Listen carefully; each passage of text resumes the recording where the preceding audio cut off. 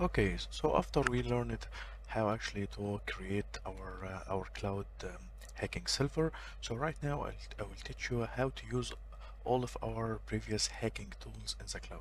Okay, so the first step right here is to create an account on the GitHub website. Of course, all of the hacking tools that we already actually been using was uploaded and hosted on the GitHub platform. So right now, the first thing you have to do is to go and search Google and type GitHub, sign up. Okay, and after you create an account and join GitHub, I want from all of you to do the following. So this is right now is my official GitHub account. So for example, I'm going to this tool. This is actually one of the tools that we have been using during our course, the Zfisher tool. So let's see how I will be able to use this tool actually on the cloud. Okay, so the first thing I'm going to do right here, after opening the official GitHub page, and for the record, this GitHub page actually it's listed on the text file in the resources section. So after you open up the official page, you will just click right here in the fork button. So when I actually click on the fork, I will take a copy of this tool at my own GitHub account, and after that I will be able actually to edit the source code of this file of this tool, of course. And after that I will navigate back to my cloud server and install my tool after our customization. Okay, so this is the process behind all of this. So let's get back to my GitHub account again. And right here it will ask me about what is the repository name that I want for this tool. So I will just add this part. I will just add this name custom to actually inform anyone who visit my GitHub page. This is a customization version of the Zfisher tool. Okay, not the original one. Okay, after that I will click on create fork. As you can see right here, I am having actually a copy of this tool right now at my account, so I can actually edit the source code of this tool as I want, and that will not actually affect any of the original source code of this tool, of course. Okay, so right now I'll just open this file, the zfisher.sh file, and I will just actually take a copy of all of this source code by clicking on edit at this button.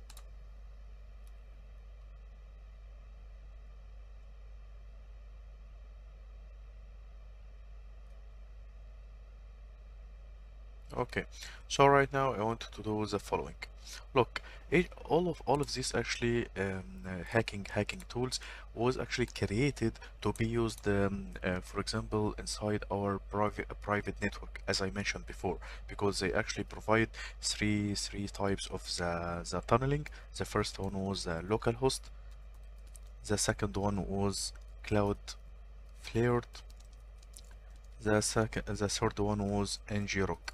And as I told you, we will not using actually the Cloudflare or the ngrok, because Google right now and all of the antiviruses will flag any hyperlinks generated from all these both of these services. So of course we don't want our victim to get any suspicious feeling because of any protection warning message. Okay, so instead actually we will depend on the first option, the local host. But unfortunately, all of the developers of all of these tools was develop actually this option to be work in our only private network. Okay, so they actually added inside the source code the IP address to be like this, to be, for example, our local IP address following with the port. Okay, so of course the port will be differentiated from a tool to another. But right now we actually don't want all of this. We want actually this tool to be work on our public cloud server. So of course we want anyone actually, if anyone try to visit our IP address, to be able to see the content of our web pages. So instead we will actually do this. We'll edit this IP address to make the IP address like this. So what's actually will happen after doing this? Actually, this will make our hacking tool to generate the web pages, and these web pages actually will be accessible for anyone. Okay, so if anyone actually just typed our public IP address right here in the browser, will be able to view and explore our faking hacking web pages. Okay, so this is the edit actually you have to do in all of the source code of all of the hacking tools that we discussed before during our training course. Okay, and I know that actually if you search it Google, you will not find any article or anyone actually displaying this information. So you will only actually have to use these services, the Cloudflare and the ngrok, and you will see actually Google will suspend any hyperlink actually generated by these tools. And of course that is not a realistic hacking scenario. So let's do this right now. So I will just search for this IP address, and as you can see, this is actually the part that I want to edit. Okay, so instead of this, I will make it 0.0.0. Okay, and for the port, I want it actually to be the default HTTP port that been using by all of the browsers in the world. So I want it to be 80, just 80. Okay, not 80 or just or not 448. Not all of this. All of this actually will not work, because some of the tools actually will be, for example, something like this, because all of the developers actually developed these tools to be tested locally on our private network. Okay, so we'll make it 80 like this, and that's it. I will actually came right here and scroll down. You will see right here submit changes. So I will submit all of these changes. Okay, and that's it. So right now we're having actually our tool, and our tool actually has been modified, and we have our custom tool. So right now we have our custom version of the Z-Fisher tool. If you scroll down right here and navigate it back, you will see that I have my own custom version of the Z-Fisher tool. So let's actually try to install this tool, this our new tool right now on our cloud server. So I will navigate back to my cloud server right here and click on access and launch the console of our cloud server. Okay, so right now our cloud server has been started. And as you can see, this is the default interface, the default console interface, of course. So I will just clear up the terminal by typing clear, and right now I will list right here and see what is the location. Right now I am in the root directory, so I will just go back, okay, and go inside the home directory, go inside the downloads folder. Actually, I am the one who created this folder. Okay, so right now I will do the following. Everything is ready, so I will just navigate back to my GitHub right here, okay, and click on code. So you have to focus and remember carefully all of these steps, because you will perform actually all of these steps and all of the hacking tools that we have been using, and also in the future, if you are going to use any another hacking tool, you have to do the same steps. Okay, so if you want to edit anything, just take a copy of the GitHub tool at your account and do all of the changes to the source code as you want, and after that download your custom hacking tool on your cloud hacking server right here. Okay, so I will just take copy this hyperlink, and open my cloud server and do the following. I will just type git clone following with GitHub hyperlink. Okay, so I have downloaded actually the tool right here. Let's type list, and as you can see right now we have downloaded actually the Zfisher custom tool. This is actually our own custom tool. So let's go inside. Okay, so as you can see we have our tool right here. So let's start our tool by just typing sudo bash zfisher.sh.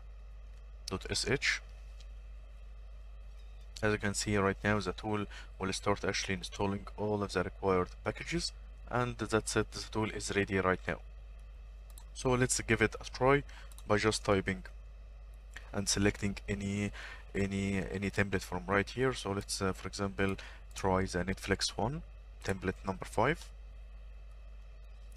And at this point we will not actually use any of these provided services, because as I told you, all of these services actually has been suspended and has been flagged by Google, so by default actually. So if any actually secure the browser that our victim will be using, so it will display actually a suspended warning message. So of course we don't want any something like this to be appeared and displayed in front of our victim. So instead we will use actually the localhost one, the first option right here.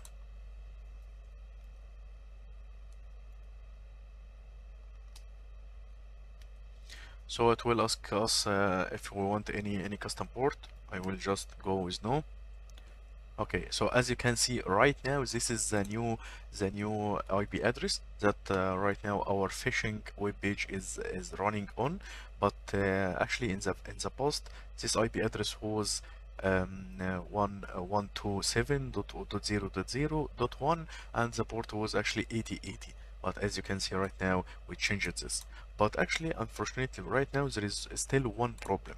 So if I navigate it right here and take the IP address of our cloud server like this, as you can see, we will not actually see our phishing web page, but instead we see right now the default Apache web server page.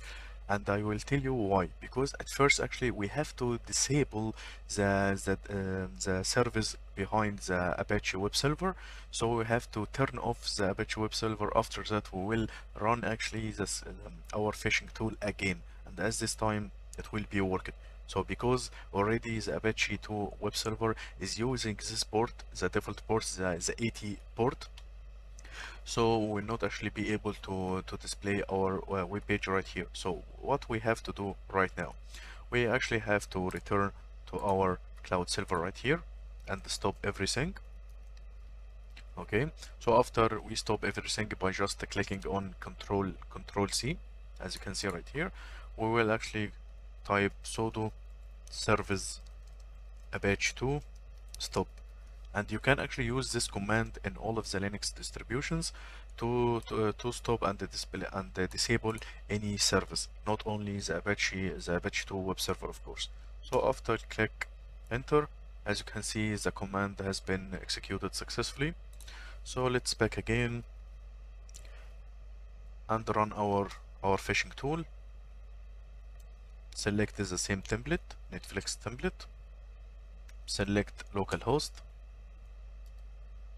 Okay, as you can see right here, everything is working successfully.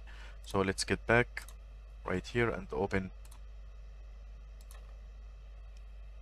a new window and just type in the browser our public IP address. As you can see, our phishing attack has been successfully done, and if you actually send this hyperlink right now to anyone in the world, he will be able to access this hyperlink. But of course, in our next videos, I will teach you how to replace this IP address with a domain. So for example, we can do something like this. Okay, we can do something like this, for example. So of course, if you send to the user something like this, it will not be suspicious at all. And you will see actually how to perform something like this.